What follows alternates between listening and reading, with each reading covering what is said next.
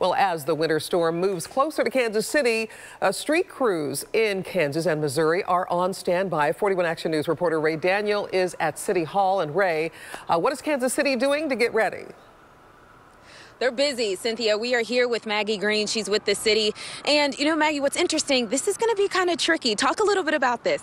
Yeah, so with the weird mix of weather we're about to get that's coming our way, it does make it tricky to pre-treat. If we put salt out too soon, the rain will wash it away. So we are monitoring the weather very, very closely today. We've got crews on standby, ready to go out and salt the roadways. As soon as temps start to drop, about an hour before the rain starts to turn to ice, we're going to be out there salting the roadways. And crews are already in their shifts and everything like that, or? Yeah, so we started our split shifts today. So we have, a day shift today, prepping the trucks, making sure the plows are on and ready to go.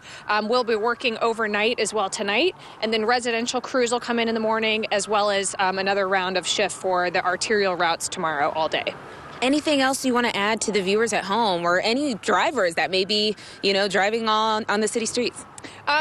Please do give us plenty of room to work, to clear the roads, to salt this evening. We're hoping we're going to luck out so that the bulk of the ice won't start until after everyone's home for the evening, avoiding the commute time. But please do try not to drive during the heat of the storm if you can avoid it. And please leave plenty of room for our crews to work.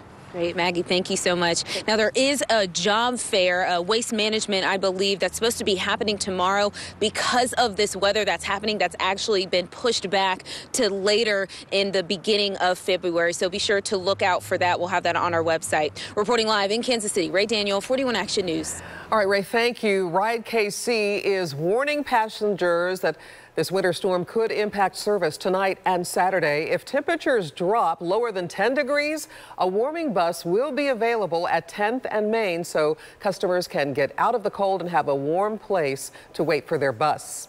And there are several places around the metro you can go to stay warm. The Missouri Department of Health and Senior Services has this map with all of the locations. Several public libraries and YMCAs are warming centers.